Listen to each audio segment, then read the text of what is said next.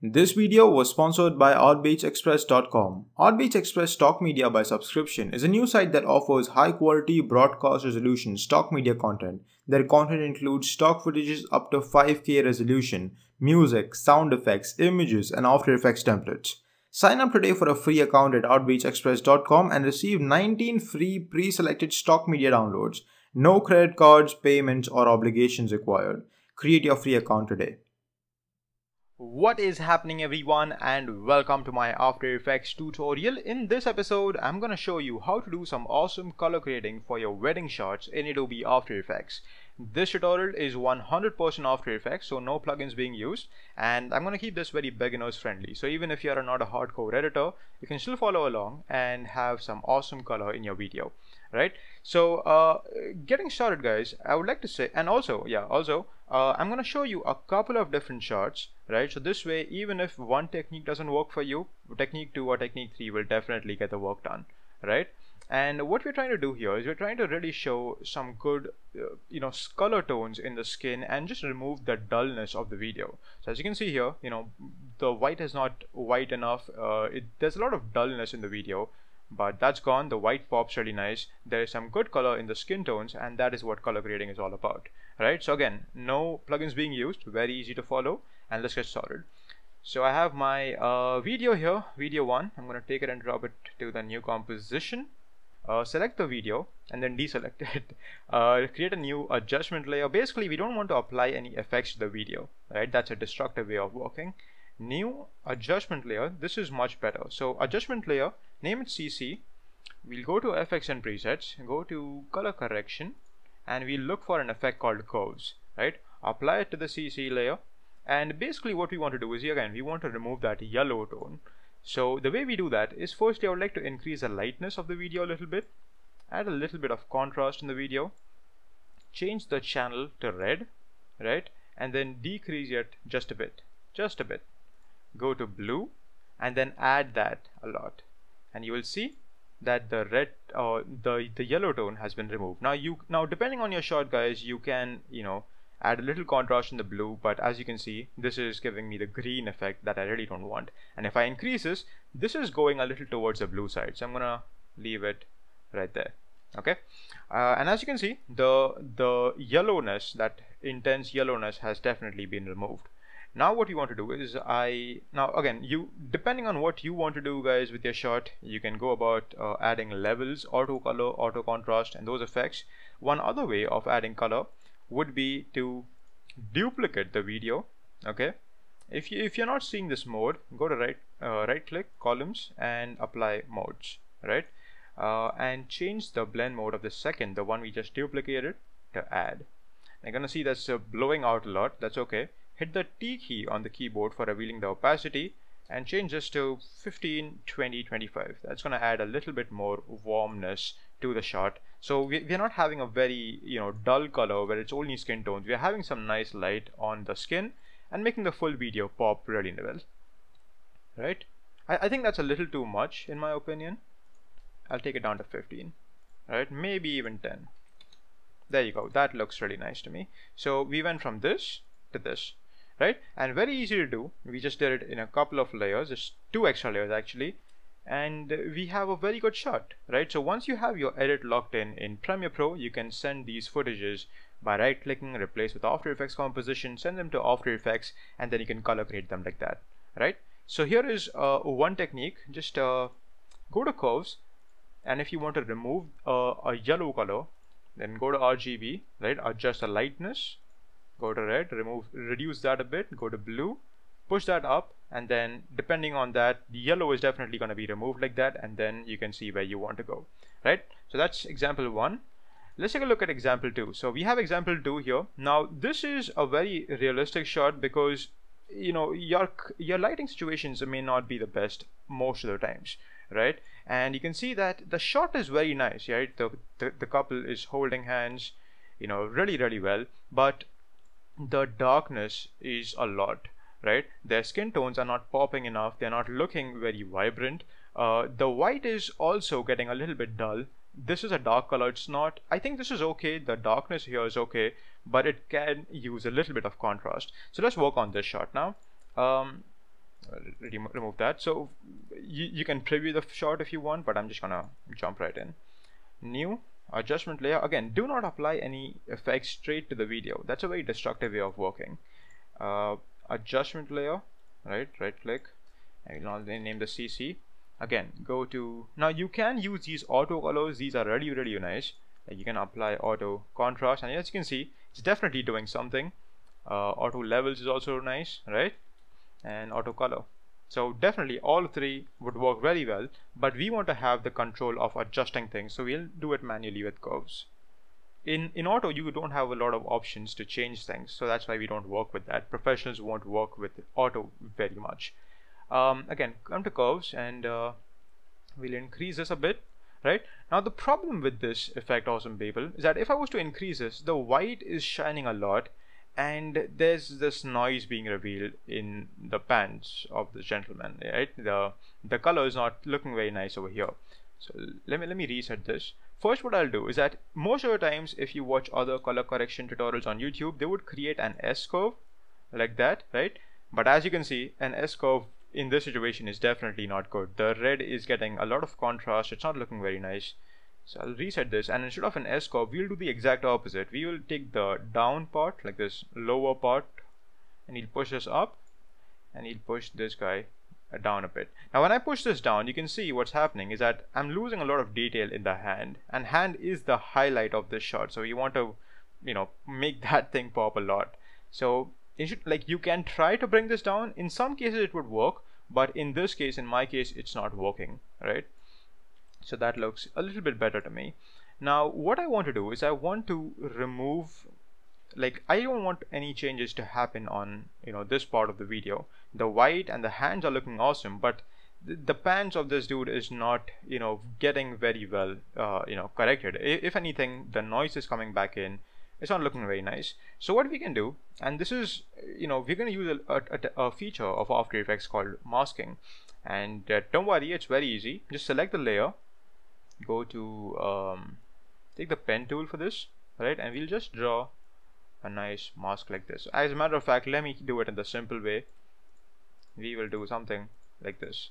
Now a professional would never do it like this. A professional would do something like that, right? So click and drag to create a much better curve, but if you're having difficulty with that, then do it like this. Is not a problem, okay?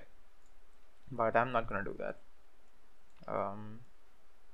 There you go. Right, and what's gonna happen is that when this mask is applied, we basically remove the color correction, all the effect of this adjustment layer, to only this part of the video, and this part is no longer being affected by this effect. Okay, so that is basically what a mask does. It hides things and it reveals a certain part of an image at the same time. So hiding this part, revealing this part. And as you can see, the problem with this is that you're gonna get this bad line over here. No worry, we can fix this very easily. Select the layer, hit the F key on the keyboard, and then let's just feather it out. Right, and as you can see, the darkness of the pant and of the suit is being maintained, and the white of the I think it's called the gown, I forgot the name, but basically this part is being revealed very nicely, right? So let's preview. This is before, after. Now, like I told you guys before, that the hands are the highlight of this shot, right? What is this just called? Gown? I seriously don't remember.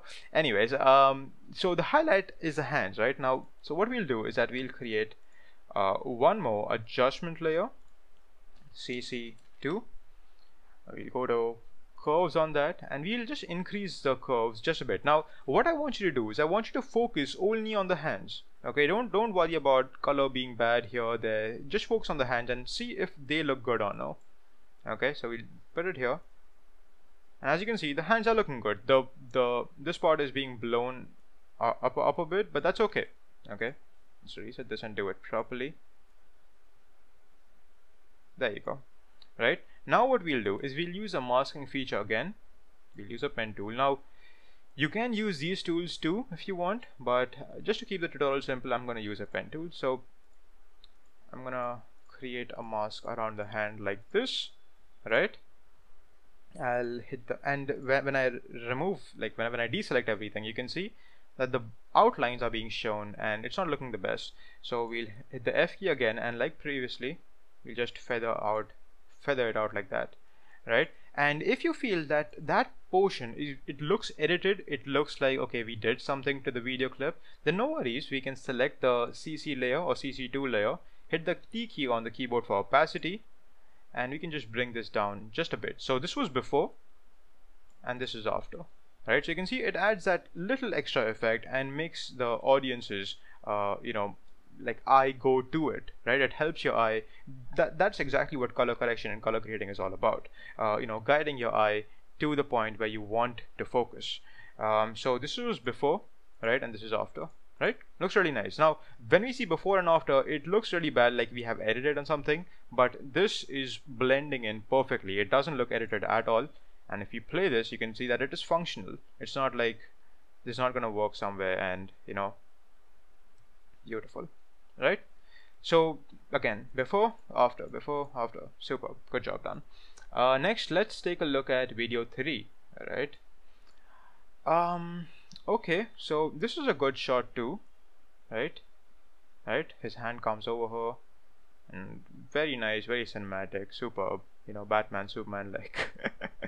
But okay, so what's the problem? What do you want to fix? Now firstly, as you can see, just for the tutorial guys, I have imported the video footages straight into After Effects. Usually you would be editing in Premiere Pro and then bringing very small clips to After Effects, like 1 second, 2 second, 3 second. Max to max is going to be 4-5 seconds, but you'll never have a 14-15 second shot in After Effects, right? Like that's just practicing, that is just editing in something. Like you have to edit your video in Premiere Pro and then send small chunks to After Effects. That's the best way of working, in my opinion at least.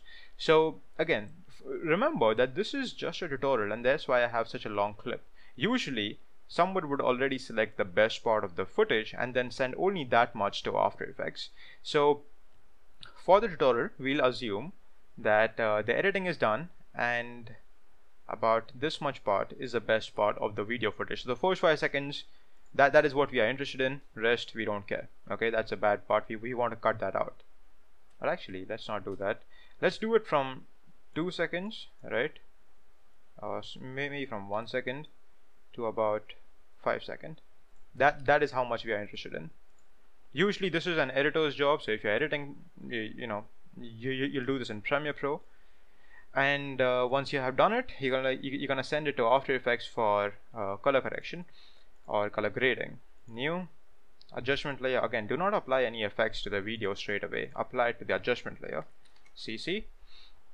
And we'll apply curves again. Curves is my favorite, guys. You can apply auto color for doing it auto, but we don't get a lot of control here. Auto contrast, that looks good too. Auto levels. Sometimes what I would do is I would apply these colors just to see what kind of effect I want, right? And once I think that okay, this looks good, but maybe this part is not looking the best, right? Then I'll delete this and then I'll start working on the video and try to achieve this effect without this problem, right? That is at least how I think. So this is what we want, right? What we'll created ourselves with curves and levels. So apply it to curves, right? What you can do is we can push this up, right? Instead of bringing it down. Usually people bring it down, so we'll push this up like so. And then, like, okay, this is looking nice. We are not having a lot of whitewash here. The colors are not being blown out. But the one thing that I'm not happy with is that the skin looks very pale, right? It's not having a, like the fingers here, this much portion is looking good, but this palm part and her hand, it's not looking the best. It can look better. So we'll duplicate this, right? We'll delete the curves that we have and we'll apply the curves again. We could have reset it, but anyways, we'll go to red, push that up just a bit, or maybe not. We'll go to blue. There you go. Right? And now guys, if you ever want to make like a very small adjustment, like just a bit, now if you see, if I move it just a bit, the full video footage is being affected, right? There is a better way of applying these small effects and subtle effects to your video, and that is by using an effect called levels, Now you have auto levels here, you can use that, but I like to work with levels because it gives me more control. So apply levels, and for some reason, guys, yeah, there you go. For some reason it didn't update. Okay, so this is our levels effect. We're gonna go to RGB and we'll push this up like so. Alright, we go to red, push this up just a bit, and we'll push it from the left as well. Again, the reason I'm not explaining anything like what this does is because I want to keep this beginner friendly. I'm assuming you guys are not interested in becoming an editor. You just want to focus on the color correction part. Alright, and over here you can very clearly see that we have that we are pushing blues a lot. Like the color of the white is changing. It's not looking very nice. So sometimes, awesome people, you'll have to experiment a bit and see what works best. Right? You can see that there's a green, a little bit of green here. That part is being affected. But if I bring it from here, you can see there's a lot of green being popped here. So that's not what we want. That redness is looking nice, but it's also being affected in the whites. So I'm gonna keep it a little low, like so.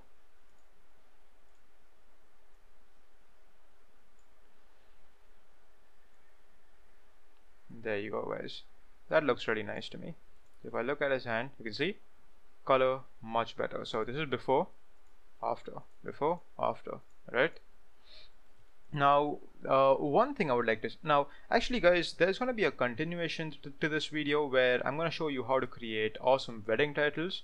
After this, make sure you watch that too, because in that I'm going to show you some more ways of creating some better effects for your videos in general, like your wedding videos in general. And I think that this video 3 is not looking that great. Sometimes, awesome people, when you're working on something, things will start to look so good because you have worked hard on it. Give yourself a little break and come back to that composition and that project a little later, and you'll see your faults sometimes clearly too. So in this case, I feel that this video is not bright enough. So what I'll do is I'll duplicate this video and I'll change the blend mode to add. So now make this pop a lot. I'm gonna reduce the opacity to 25. Alright, way better, really nice. Maybe I can add a mask on the footage as well. Right, reduce it like so. Add a feather to get rid of that edge. That looks much better to me. So this was before, this was after, right? This looks a lot better to me. Now also, awesome people, one thing that I'm seeing here is that when we move ahead, the mask is not keeping up with the hand. You can see that the mask is over here. It's supposed to be covering the full thing. So instead of doing a rotoscopy, what I would do is I would actually include the hand like this. I think we shouldn't have, yeah, I think that's a much better depiction and that proper covering of the hand. Right?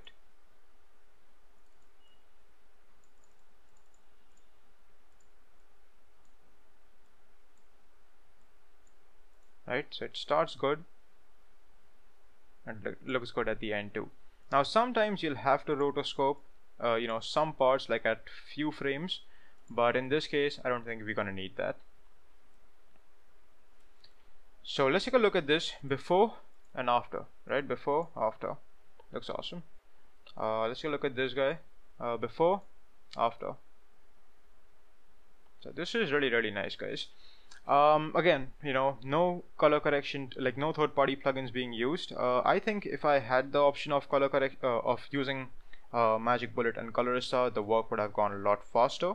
But this is okay. This is okay. Not that bad, right?